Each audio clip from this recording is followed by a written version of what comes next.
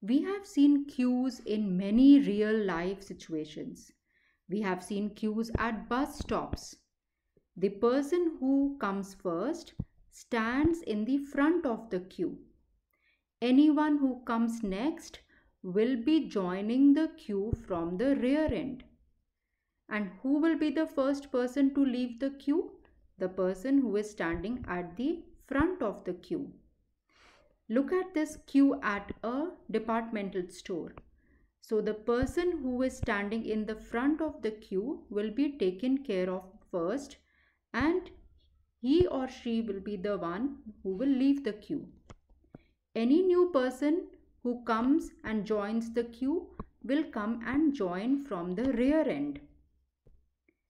So if we think of queue as an abstract data type, we can think of it as a collection of elements, and this is a first in first out data structure. So suppose these are the elements.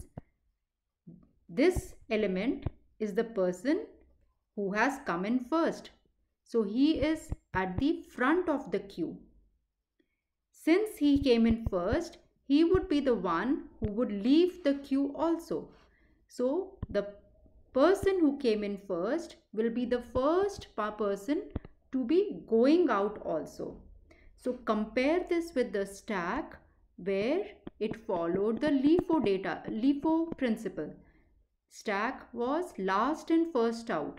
The element which came in last was the first one to be taken out. In queue, there are two ends. One is the front end and there is the rear end. So the element which was inserted first and is at the head of the queue will be the first element to be taken out also. If a new element has to be added, it will be added at the rear end. So there are two ends to the queue, front and rear. There was only one end to the stack, and that was called the top of the stack. So elements in the queue can be added only from the rear end, and they can be removed from the queue only from the end which is called the front or the head. What are the operations that can be performed on queue? Since we are talking about queue as an abstract data type, we just think about its representations and the operations. We do not talk about the implementation part. So what are the operations that can be performed on the queue? We can create a queue, and a queue can be implemented using either an array or a linked list. So the implementation part can be done using either array or linked list. The operation is create a queue. The next operation is enqueue. Enqueue is similar to the push operation.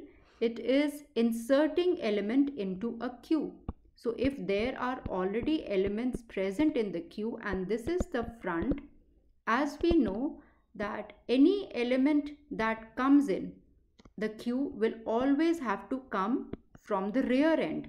So if this is the new element that has come in, now the new element will be the rear of the queue.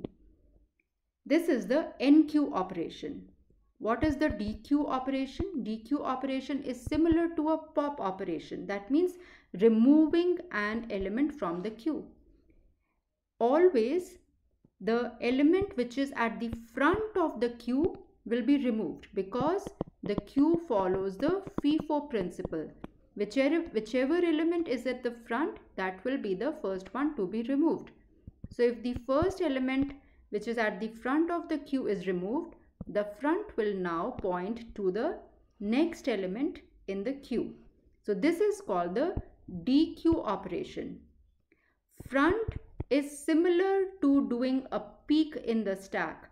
That means we are just seeing what is the element which is at the front of the stack. It could be like printing its value. We are not removing it from the queue at all. We simply want to know the value of this element. IsFull is another operation to check whether the queue is complete, it is full, all the elements is full, is there any extra space or not. is empty to check whether the queue is having any elements or not. If there are no elements, then a true will be returned, which shows that the queue is empty.